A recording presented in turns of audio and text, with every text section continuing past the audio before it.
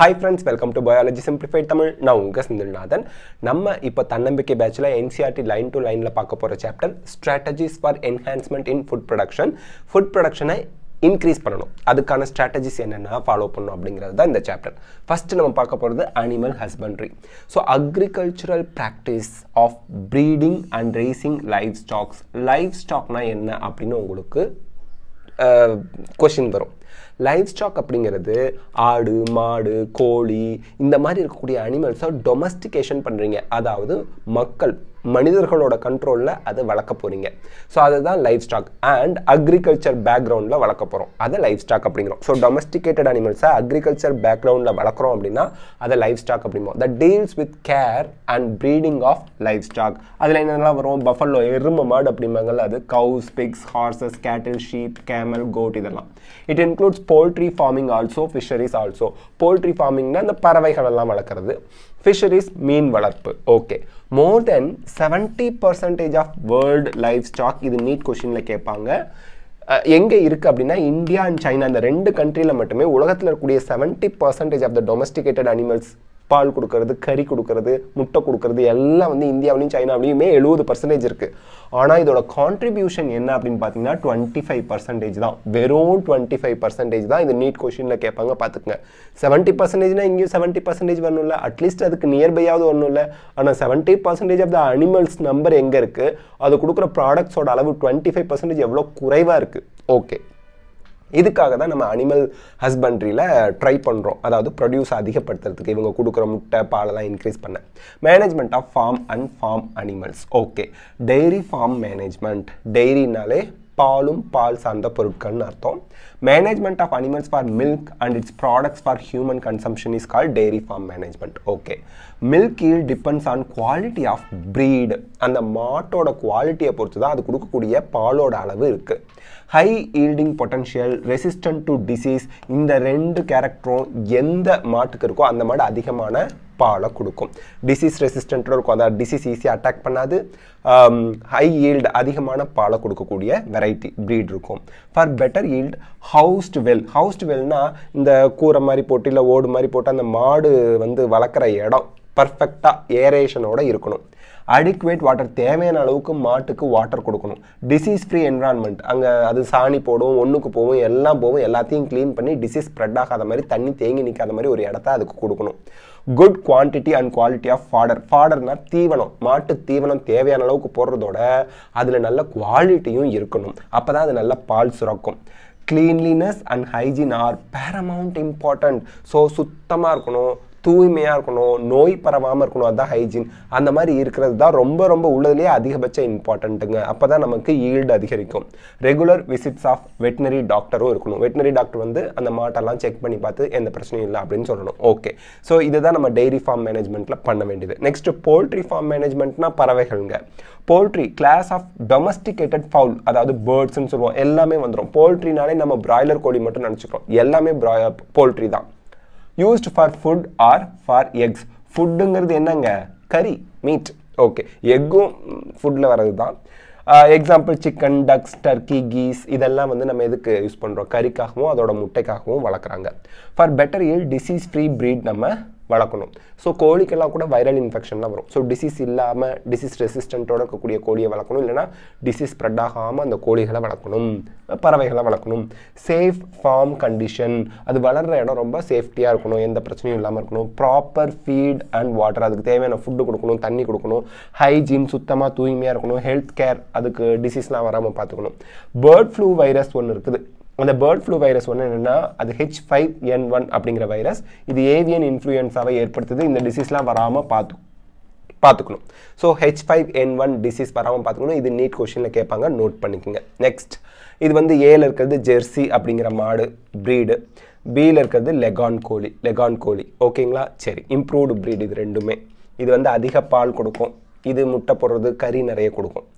சரி, animal ப்ரீடிங்கில் increasing yield of animals and improving desirable qualities of produce.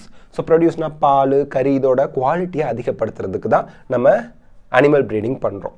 ப்ரீட்னா என்ன? Group of animals related by descent. டிசன்ட்னா என்னன்னா அவங்க முன்னோர்கள், parents.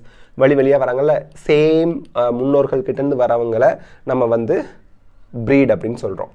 And similar in most characters like appearance, feature, size, இதெல்லாம் அதோட colour, skin colour, அதோட size, அதோட quality of the produce, quantity of the produce, இதெல்லாம் ஒரே மாதிரி இருக்கும். அப்பியரன்ஸ்லையும் ஒரே மாதிரி இருந்தால் அதை breed அப்படின்னு சொல்லுவோம். இதை நீட் கொஷின் கேட்பாங்க, அதெல்லாம் பார்த்துக்குங்க ப்ரீடோட கேரக்டர். ஓகே, breed பார்த்தாச்சு. இப்போ இன்ப்ரீடிங், அவுட் ப்ரீடிங் பார்க்க போகிறோம். இன்ப்ரீடிங் ஒரே ஒரு டைப் தான், பட் அவுட் ப்ரீடிங்கில் நிறைய டைப்ஸ் இருக்குது. Inbreeding matting of more closely related individuals within the same breed. ஒரே ப்ரீட்னா அப்பியரன்ஸில் சேமாக இருக்கும் அண்ட் எல்லா ஃபீச்சர்ஸ், நிறைய ஃபீச்சர்ஸில், சைஸில் எல்லாம் சேமாக இருக்குன்னு பார்த்தோமா. So individuals within the same breed, ஒரே ப்ரீடில் வரக்கூடிய இண்டிவிஜுவல்ஸை நம்ம வந்து என்ன பண்ண போகிறோம், மேட்டிங் பண்ண போகிறாங்க. For 4 to 6 generation.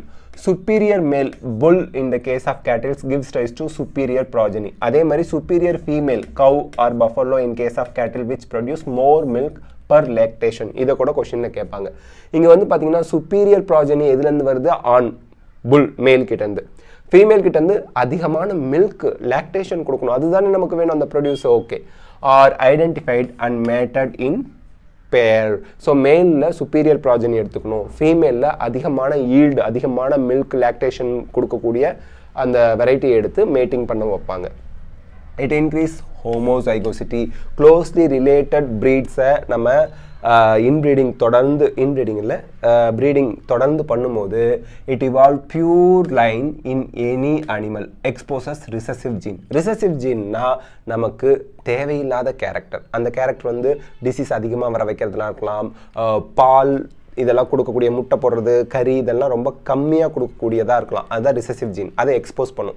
That R eliminated by selection. Selection என்ன பார்த்தாலே தெரிஞ்சிடும்ல, அதை ஃபாலோ பண்ணி அப்சர்வ் பண்ணி அதோட கேரக்டர்லாம் பார்த்து இது வேணாம் தூக்கி போடுன்னு நம்ம எலிமினேட் பண்ணிடலாம். எப்படி ரிசசிவ் ஜீன் அதை எக்ஸ்போஸ் பண்ணுது, எதனால், இந்த ஹோமோசைகோசிட்டி இன்க்ரீஸ் ஆகிறதுனால.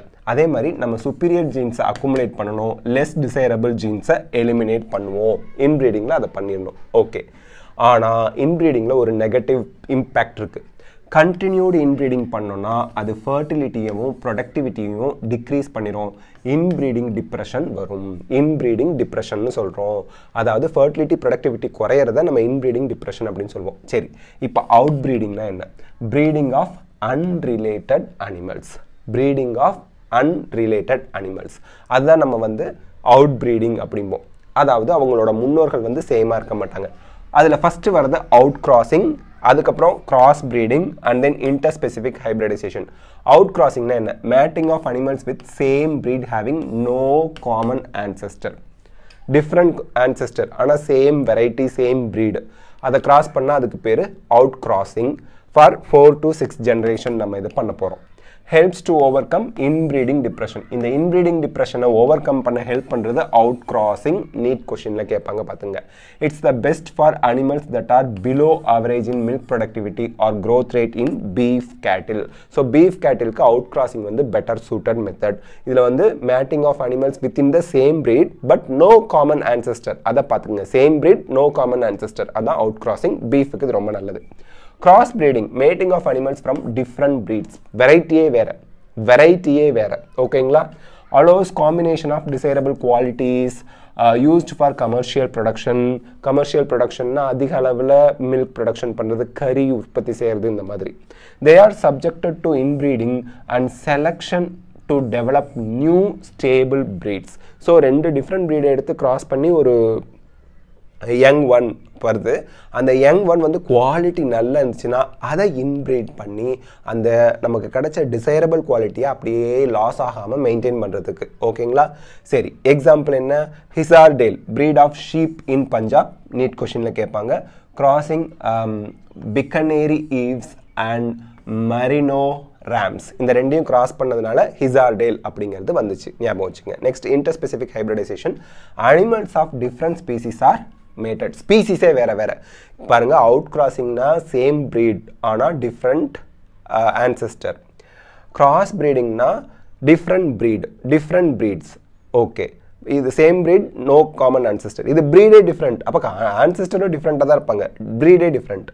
Inter ஸ்பெசிஃபிக்னா, இன்டர்னா between, ஸ்பெசிஃபிக்னா two species, two different ஸ்பீசிஸை cross பண்ண போகிறாங்க. மோஸ்ட்லி இது ஃபெயிலியரில் தான் போய் முடியும். மியூல் கோவேரி கழுதை அப்படிம்பாங்க.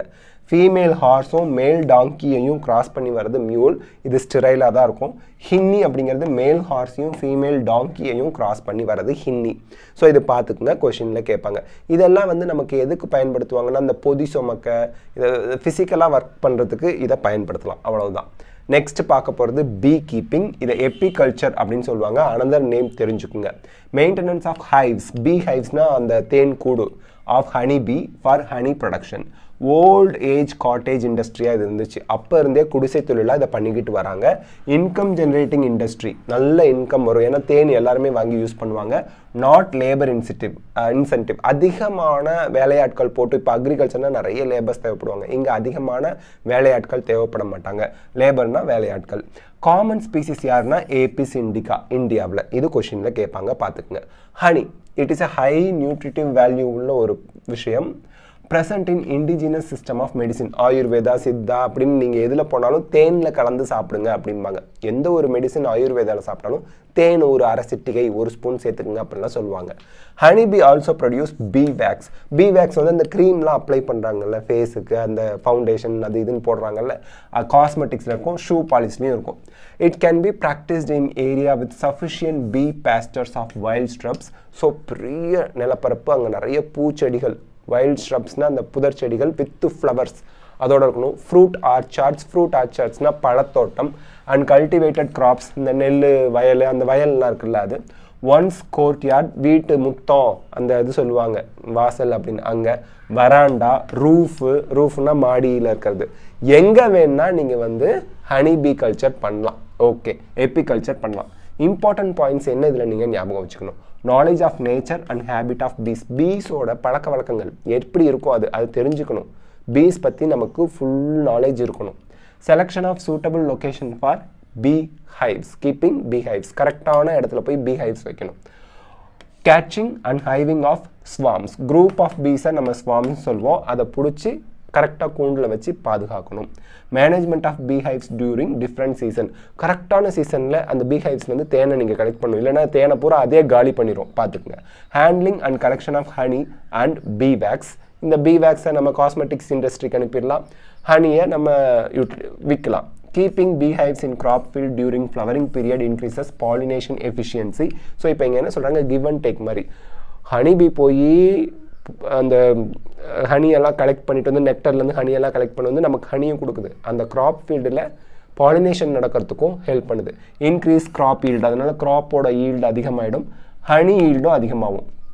as bees are pollinators of brassica, apple, pear and sunflower. pearனா பேரிக்கா, ஓகேங்களா? சரி, நெக்ஸ்ட் நம்ம பார்க்க போகிறது fisheries. Caching, processing are selling fishes is called fisheries. Fish மட்டும் கிடையாது, shell fish R other aquatic animals. இதில் வந்து பார்த்தீங்கன்னா இந்த ஃபிஷரிஸ் தான் only source of livelihood for many. பர்டிகுலராக கடற்கரையோரமாக கடல் மீனவர்கள்லாம் இருக்காங்கல்ல, அவங்களுக்கு இது மட்டும்தான் சோர்ஸ் ஆஃப் லிவிங்க. ஓகே, எடிபிளாக இருக்கக்கூடிய ஃபிஷரிஸ் ஃபீல்டில் வர்றது யார்? PRAN, graph, lobster. கிராப், லாப்ஸ்டர்ஸ்லாம் அந்த நண்டு மாதிரி இருக்கிறது. எடிபிள், ஆயிஸ்டர், அந்த சிப்பி மாதிரி இருக்கும், அதுக்குள்ளே இருக்கும். Okay, marine. அதில் வந்து ஃப்ரெஷ் வாட்டரில் என்னெல்லாம் இருக்குது? கட்லா இருக்குது, ரோகு இருக்குது, காமன் கார்ப் இருக்குது. மெரைன் எடிபிள்னால் சாப்பிடக்கூடியது. இதில் ஃபிஷ் வந்து ஃப்ரெஷ் வாட்டர் ஃபிஷ்னால் கட்லா, ரோகு, காமன் கார்ப். இதெல்லாம் நமக்கு எக்ஸாமில் கொஷினில் கேட்பாங்க. Marine, hilsa, சார்டைன்ஸ், mackerel and போம்ஃப்ரெட்ஸ். இதெல்லாம் வந்து மெரைன், கடல் தண்ணியில் வளருது. We have increased production of aquatic plants and animals through aquaculture and both freshwater and marine fish through pisciculture. இந்த இடத்துல பார்த்துங்க, aquacultureல வந்து production of aquatic animals and plants வந்துடுது. அதே நமக்கு வந்து பிசிகல்ச்சரில் வந்து fresh water and marine water fish மட்டும்தான். பிசிகல்ச்சர்னா பிஸ்ஸஸ் அப்படின்னா ஃபிஷ் மட்டும்தான். ஃபிஷ்ஷை மட்டும் வளர்க்குறது பிசிகல்ச்சர். பிளான்ட்ஸ், அனிமல்ஸ் எல்லாமே வருது அக்வாகல்ச்சர். எங்கள் வாட்டரில் எந்த பிளான்ட்டு எந்த வாட்டர் அனிமல் வேணால் வளர்த்திங்கன்னா அக்வாகல்ச்சர். ஃபிஷ்ஷை மட்டும் ஃப்ரெஷ் வாட்டர்லையோ இல்லை மெரைன் வாட்டர் உப்பு தண்ணிலையோ ஃபிஷ் மட்டும் வளர்க்குறது பேர் பிசிகல்ச்சர், மறந்துடாதீங்க. ப்ளூ ரெவல்யூஷன் அப்படிங்கிறது ஃபிஷ் ப்ரொடக்ஷனை இன்க்ரீஸ் பண்ணுறது. So with this we complete first part video of strategies to enhance the food production chapter. Second part video அடுத்ததில் நம்ம இதோட கண்டினியூஷன் பார்க்கலாம். இந்த வீடியோ உங்களுக்கு ஹெல்ப்ஃபுல்லாக இருந்தால் லைக், ஷேர், கமெண்ட் பண்ணுங்கள். பயாலஜி சிம்பிளிஃபைட் தமிழ் சேனலுக்கு சப்ஸ்கிரைப் பண்ணுங்கள். Because your support is our strength. Thank you.